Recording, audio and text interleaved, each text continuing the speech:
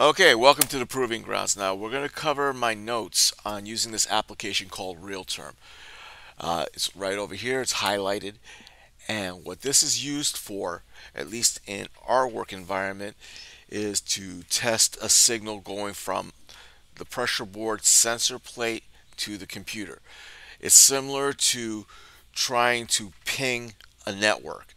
If you're familiar with with any kind of networking and trying to see if you can actually connect to either a local machine on your local network or trying to connect to an outside website, it's similar to that. But instead of typing ping and then an IP address, what we're going to do is we are going to select a baud rate and also a port.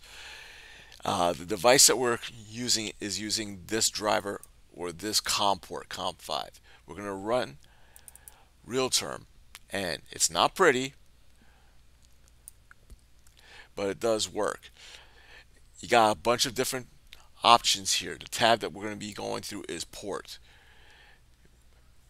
Our port is going to be COM5, so that's confirmed. Now we got to select our baud rate. For whatever device you're using, you should know what that is ahead of time. Otherwise, you're going to just be playing with us, going back and forth. For mine, I already know what my baud rate is, which is 921,600. And then I'm going to select change. CTS got highlighted. That's great. Now, from there, we want to send a ping to the sensor board, and we want to get a response. The way we're going to do that is we're going to send an ASCII symbol. I'm going to use a capital Q,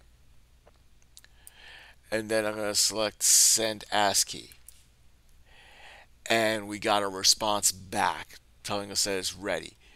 Now, if this did not happen, that means that your device is not sending or it's not receiving a signal. Very likely it's not receiving a signal from you, therefore it can't respond.